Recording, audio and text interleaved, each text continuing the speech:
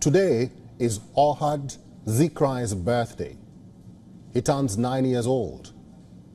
But we will not be having birthday celebrations like most young children. You see, he's being held hostage in Gaza. Our correspondent Jody Cohen brings you this report, which includes classified footage of the 7th of October massacre by Hamas. Some of the stuff she saw has not been made public out of consideration for the families of the victims. We advise our viewers that some of the shots that you are about to see may be distressing. Ohad Zikri is an Israeli boy who is one of the approximately 30 children and babies being held hostage by terrorists in Gaza. He was taken on the 7th of October by Hamas, along with his mother Keren and his grandparents.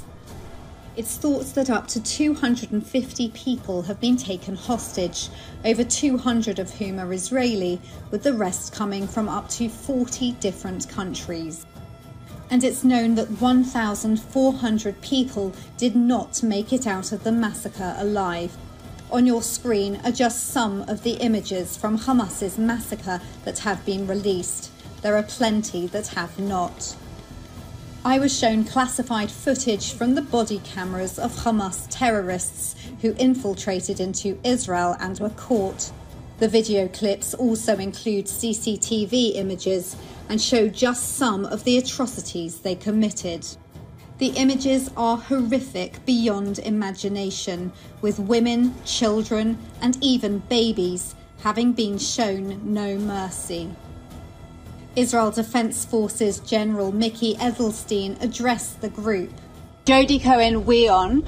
We've seen the horrific images of what the Hamas terrorists did to Israeli civilians and other civilians in the area.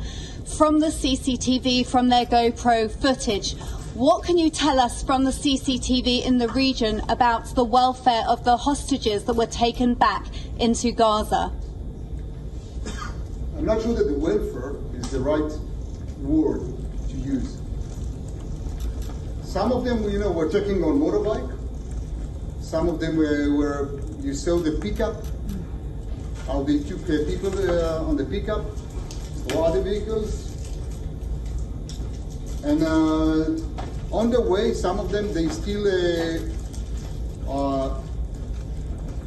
let's say, they use their rifles against them. They shoot them, some of them. It's hard to describe what I have just witnessed. Hardened veteran journalists in the briefing in tears, some having to leave the room, not being able to take any more. Amid cries of Allah Akbar and the incessant sound of shooting, I saw Hamas terrorists celebrating their killing.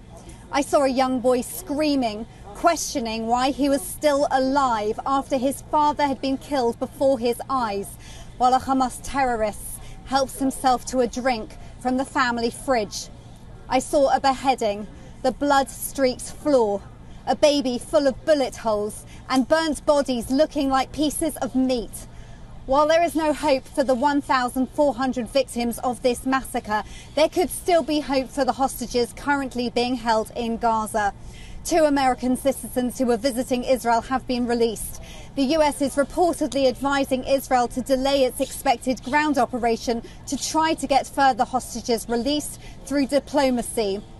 Failing that, it is expected that the Israel Defense Forces will do what they can to dismantle Hamas's terror infrastructure and attempt to release hostages by going building to building in search of them. In the meantime, 9-year-old Ohad Zikri's brother prays that Ohad should stay strong and know that his family loves him. This is Jody Cohen for WION, World as One. WION is now available in your country. Download the app now and get all the news on the move.